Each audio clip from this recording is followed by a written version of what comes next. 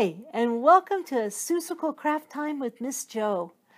Well, starting March 1st, we're going to be celebrating Dr. Seuss's birthday, so I thought it'd be fun to do some Seussical crafts.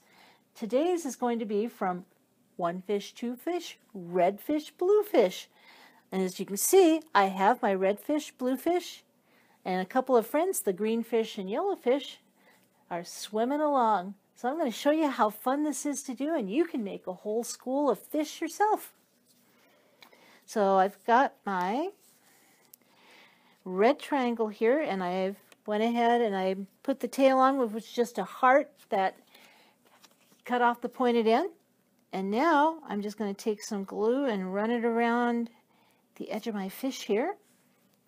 Then I'm going to take my colored popsicle sticks, and you can get these colored popsicle sticks at dollar store or anywhere that has a little art department.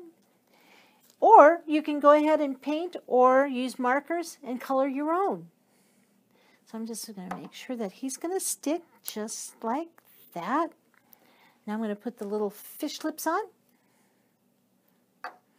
And we're going to stick that on.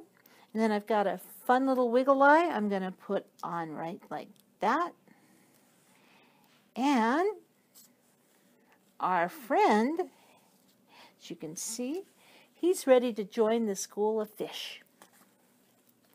So we have red fish, blue fish, green fish, yellow fish, and red fish again.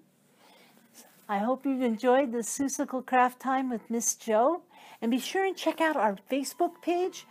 We're going to have all kinds of Seussical fun starting March 1st, including Dr. Seuss Bingo for kids through adults.